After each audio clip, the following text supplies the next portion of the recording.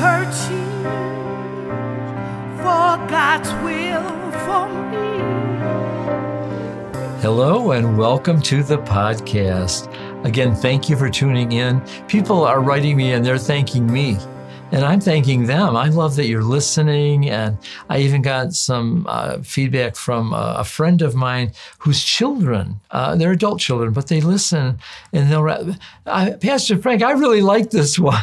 And I said, I like that you're listening. So please tell a friend about the program. Feel the joy of the Lord. That joy is your strength. And one thing God has given me is a fountain of joy, and I like to share it with you. And I get that by giving you the Word of God and telling you of the things that He's done in my life so that you can have it and experience it in your life. And that's what we're talking about today as we continue this series about abiding in the vine and walking with God, to abide, to live with God every day of your life, to abide. And it is such an exciting life then. I've had a wonderful life, and I know many of you who listen have also, as you've walked with God in the cool of the day. He came to redeem our life, to make something good out of it. Otherwise, it's tough out there without God. I don't know how they do it, quite honestly. But I have loved the Lord since I was a child. And I really think I gave my life to the Lord. I was raised in a denomination where the ministers didn't marry. And I thought that's what I was going to have to do to be a minister. And so one day I was at church and I was in the cry room. And I think I was about 4 because I remember it. I might not know the terminology, but I gave my life to the Lord. And I said to him, if I have to live here at the church or in that house across the street, I will do it because I want to go to heaven when I die. I want to be with you for all eternity. And I've had a wonderful life, and I have felt the presence of God. And I encourage you, give your life to Him today.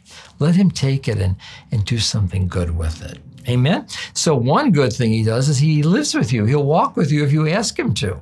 When they were on the road to Emmaus, he pretended that He was going to go further, and they said, no, stay with us. So I think sometimes the Lord likes to know that we want Him to be with us. And He did stay with them and revealed Himself to them. So I encourage you to tell the Lord, walk with me, stay with me.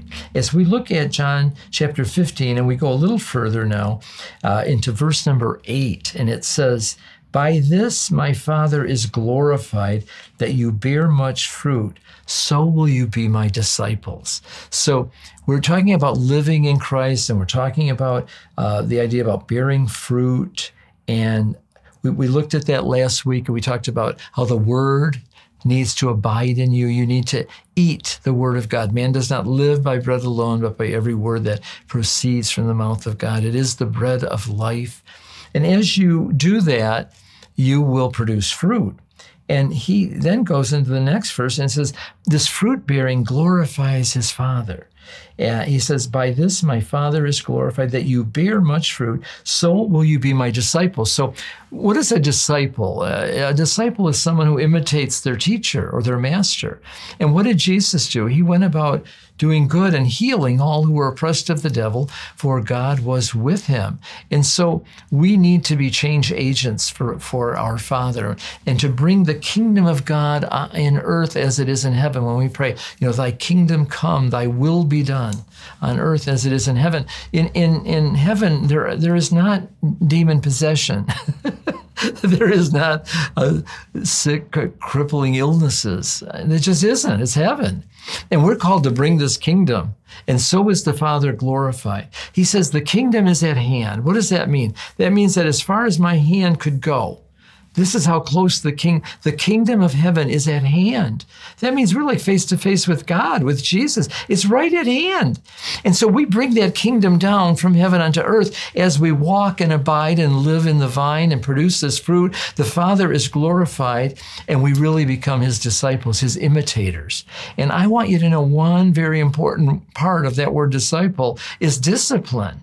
You cannot do your own thing when you feel like it and really really walk with God. I'm not saying you lose your salvation, but you don't have the abundant life. The devil comes to steal, to kill, and to destroy you. You've got a very real enemy. I'm just talking to you about a way to overcome or have the victory, to triumph in Christ. And that is by abiding in the vine and letting the word live in you, that you allow yourself to be cleansed of all unrighteousness and sin, and you begin to walk with God in the Spirit. You feed your spirit, you produce fruit, and that's how you're known as his disciple. And my prayer and my wife's prayer is that they would know us by our love. We used to sing a song years ago, they'll know we are Christians by our love. And it's very scriptural, by the way.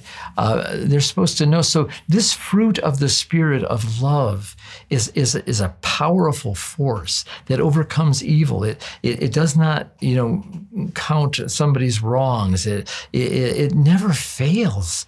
Love never fails. And when you allow this fruit of love to develop in you, so people actually know you by this, they see the consistency in your life, that you live out what you say. You're not a hypocrite. You walk in the Spirit and live in the Spirit, and you don't fulfill the lusts of the flesh, and you produce these fruit. And God wants that because the Father is glorified when you start looking like Jesus. And that's how Jesus looks. He's kind, he's strong, but he's gentle. I'm telling you, he's amazing. I love Jesus, and I want to be just like him, and I want you to want that. And that's what I want to pray for you today, that you really take on the mantle of being a disciple of Christ, a disciplined person who is living their life, abiding with him, walking with him, and producing fruit that remains, and are truly a disciple of the Lord, a disciplined follower.